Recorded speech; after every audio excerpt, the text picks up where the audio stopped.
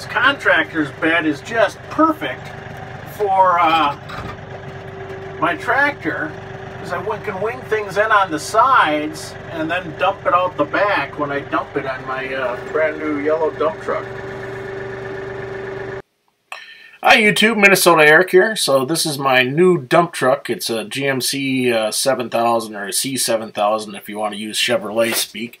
It's powered by an 8.2 liter D-toilet diesel, which it's not the greatest diesel ever. In fact, it's way worse than the Caterpillar of the era. But this truck only had 58,000 miles on it, so I'm willing to take a risk on that. It's got an Allison 5-speed and full capacity of ground vehicle weight, I want to say, is around 21,000 pounds. So it's the heaviest chassis with the single axle, if that makes sense.